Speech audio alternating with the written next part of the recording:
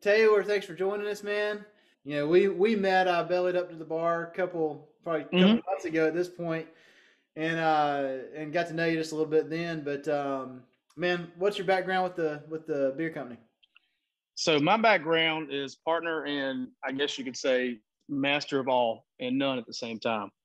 I hear you. But I came to them. I was working for Chick-fil-A as the regional marketing director, based out of Mount Airy here. And Mount Airy it is home to me, and it has a near and dear place in my heart. And I didn't feel like that my work was done in Mount Airy. And by some happenstance, through our little beer community here, folks were talking about this little up and coming spot in Mount Airy. And I honestly had no idea about it, who they were, all that kind of stuff. And like we had spoke about, I was on a dude's weekend, and guys were talking about that, kind of goals and ambitions for the next couple of years, and just kind of said that if Chick-fil-A is not going to be it, then why don't you try to do something in the beer or bourbon industry? And it just so happened that weekend was when Granite City Brews, is what we were initially called before, had opened up. And I was like, you know what? Everybody keeps talking about these folks. Never met them in my life. I'm going to take the initiative. I'm going to go meet them, and check out the spot and check out what they're doing in Mount Airy when I get back from the trip. So I got back from that trip, came in Monday after finishing some stuff up, to grab a beer. And Luke, Todd's dad, was in there, and he looked at me and he goes, "You Taylor?" And I said, "I am." I said, "Who are you?" And he said, "I'm Todd." And so the rest of it from there was history. Took the leap to come on board and help them out. And so, yeah, so I would like to say that Luke and I are kind of the face of this enterprise. And we handle all the day-to-day operations as far as brewing and managing staff, and everything else, all the above for the most part. We have 6 part-time bar staff, and then 8, including Luke and myself. And this is 5 years in the making, or what's the history so far? 6, 6 6. years. Yep. Awesome. hmm Yep. Congratulations. Yeah. We started out as a bottle shop in 2015, and then transitioned to brewing in 2016. Yeah. How'd you guys Well, navigate what happened last year? well, certainly there is no blueprint to that, and I think that one good thing that came out of the pandemic last year was the fact that sense of creativity, and the fact there's no blueprint to how to survive it. It kind of forced you to stay on your toes and become creative in how you continue to sell your product. New little initiatives to try to make ends meet. And we were very fortunate to have a very loyal fan base, not only in Mount Airy but also North Carolina.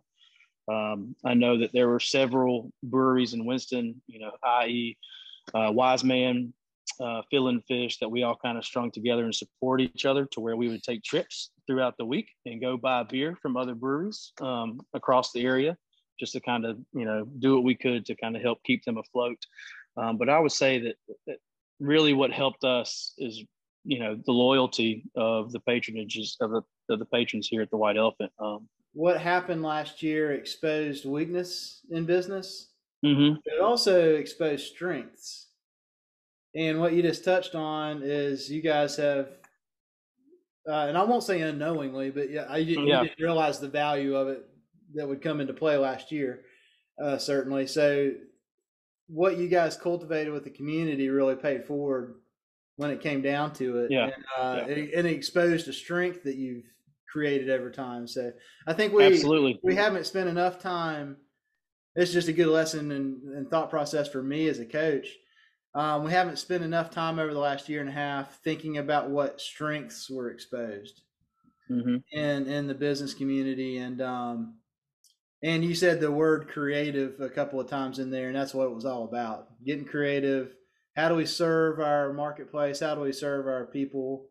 How do we serve one another? hmm Collaborating with the other breweries. I mean, that's awesome. So, good on you, man. That's good. So, tell us about Appreciate what that. you're excited about moving forward here. I think, well, I mean, me personally, what I'm most excited about right now is the fact that I think, coming off of a pandemic year, 2021 and 2022 is going to be set up to be, potentially our biggest years yet. Yeah. I know that had we not had that little 10 weeks stint during the pandemic, 2020 would have been our best year to date. And we had some plans in 2020 to do some big time canning and maybe even a small expansion on our brew system. So that kind of got put on the back burner. But right now, it's we're just looking to try to make as much beer as possible and to sell it as quickly and as efficiently as we can. But I think really there's the sense of getting your feet back under you. I think, from the pandemic standpoint, it's going to take a while for everybody to get their feet and their foundations back. Even if it's, 10 weeks for us is, pretty difficult to come back from, but, there's businesses that have a whole year that they're having to, recoup and try to figure out a way to bounce back from. So definitely what I'm excited about is just the unknown, if that makes sense. Yeah. And because there's definitely growth in this, and just to kind of see what that is and where it comes from and how organic it is. And I'm just always a very optimistic individual, and the thought of the unknown and the thought of the future and what that holds is always exciting. Taproom sales have just gone through the roof, and to be able to continue to have product on tap at all times has been a little bit of a challenge, but it's a good challenge to have, and just see where we can continue to try to maintain that and keep up with it, and hopefully get some new tanks in there and get some more volume rolling out of the White Elephant. And even maybe in the next couple of years, maybe look at expanding a new location, either Winston or Greensboro potentially. Or Fiji, somewhere cool. Yeah. Right? Yeah. So yeah. I love it. Yeah. I mean, as you're talking, it's just like all these other questions are coming to mind. Mm-hmm. So the next time we do one of these workshops, maybe we'll dig into some different subject or topics. Yeah. About White Elephant, because I've got other questions now, but we just don't have time to dig into too much. But man, thanks for your time today, Taylor, and thanks for supporting the workshops. And absolutely. Yeah, I'm excited about what we can work together to serve an additional facet of the community on here. So I appreciate your support with that. Absolutely. Anything we can do to help, you just let us know. And and the thing is, I think that if we can focus more on how there's a term that I love, and it's called relational equity. And you can never invest too much into it, and because you'll never know what you'll get out of it in the long term. That's right. So just the more that we can focus on serving each other and, our business partners, the wealth and the worth of that, we may never know, but at some point in time, just like we experienced in the pandemic, the love and the care that we showed to our community and through our patrons, it paid it back tenfold in getting us through that, what could have potentially been a very disastrous time for us. And so just, never underestimate the power of being a good and nice human.